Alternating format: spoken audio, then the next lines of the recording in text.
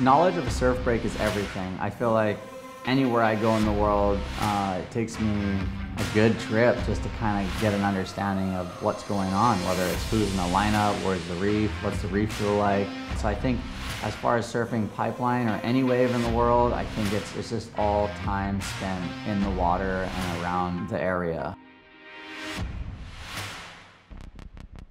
Walk down the pipeline stairs, super iconic, super cool, a lot of people. Then you go about 50 yards down to the left on the beach. Usually there's this rock, and then I paddle out right next to the rock, and then the current drags you 50 yards again, and you can sneak out in between gums and pipe if you're lucky, and if not, you're gonna have to do the walk of shame.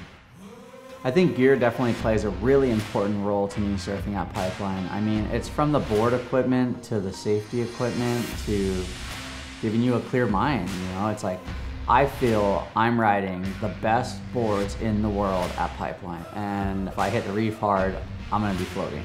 If I'm taking a late drop on the craziest wave of my life, I have a really good chance of making it because I'm riding the best board and I'm on the best equipment at the craziest wave in the world. The best kind of surfboards for pipeline, 6 to 10 foot range, I would say anywhere from a 6'5" to a 6'11" is my favorite choice. I like to take off steep, deep, late, under the lip, sometimes air dropping.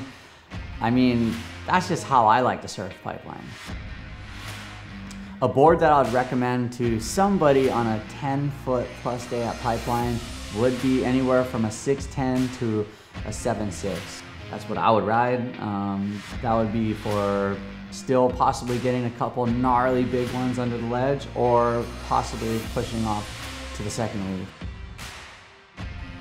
Ideal swell direction, ideal day, ideal everything would probably be about 6 to 8 foot with some 10-foot sets. I mean, that means not too much stuff on the outer reef. It's real focused on the first reef, which give you those iconic pipeline waves, those big, late, steep drops. It's not easy. You're putting 110% into everything you have and trusting your equipment.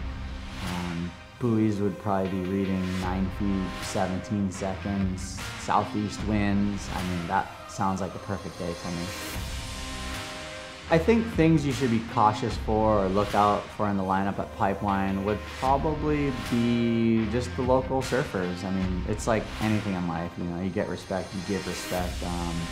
It's just kind of coming to that common ground of knowing that, you know, these people are putting their life on the line here at pipeline. So just kind of I don't know, just kind of know where you're at, figure out where you fit in, and wait your turn for your wave, and you'll probably get one.